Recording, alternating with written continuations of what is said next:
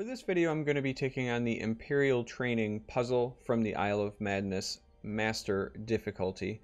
And this one is a puzzle, so there will be no deck code, deck list. We're going to go ahead and just jump right in.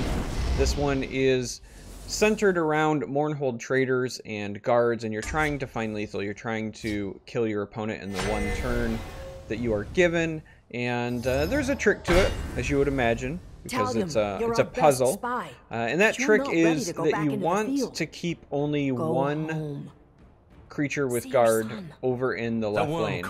And the reason for that is we're going to end up using this grappling hook to yoink it over and then attack for lethal. So how do we do that? Well, that means when these Mournhold traders attack, we need to make sure that we are killing an Emperor's Blade when they attack, because otherwise, if I attack and it does not die, it's going to create another guard over here, and that's bad for us. So we're going to use the Steel Sword to make sure that when this attacks, it creates the guard from the Mournhold trader over here as opposed to over here.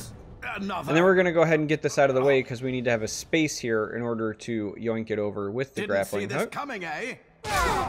Now we're going to do exactly that, pull it over with grappling hook, but we don't want to put grappling hook on the one that's already attacked because we're going to need the extra damage that it provides. And then with the last little bit of magicka we have, we're going to go ahead and use Mad Dash. Now, one of the tricks here is you may have been thinking I need to get the +1/+1 bonus from Mad Dash, but it turns out just moving is enough, because now we have one more than lethal by attacking in the open space, and there you have it.